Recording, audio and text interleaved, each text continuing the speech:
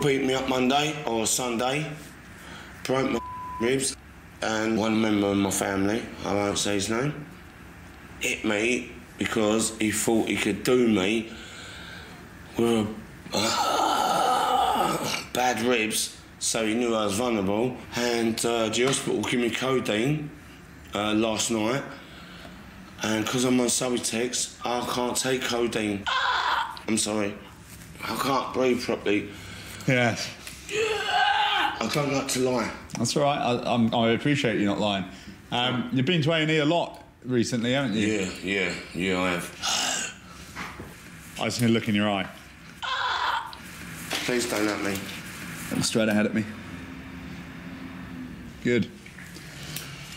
Lucky boy. Your eye's going to be all right. Oh, look.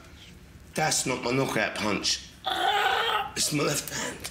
Yeah, well, you're holding that a bit carefully. Is that giving you a lot of pain? My knuckle's back. I had a kebab knife through that hand. Yeah. Took my knuckle off. Kebab knife, did you say? Yeah, went through there. I can see it. An enemy, believe it or not, jumped over in a kebab shop, pulled the kebab knife out. I jumped over the kebab counter and tried to grab it off him. I didn't know that was double-bladed. Yeah, that's sharp. Kebab knife's worse than a dog bite and a human bite. I've got so many scars told out. Yeah. There. More. Yeah. More.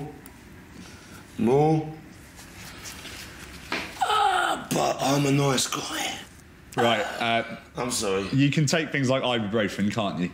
I've got ibuprofen, they're bloody shit. Yeah, this is stronger than ibuprofen, but it works in the same way. It should help to manage your pain a lot better. Okay, when I saw your face, I was bloody happy. Good. Well, I'm glad, Spencer. All right then, Spencer. Take care.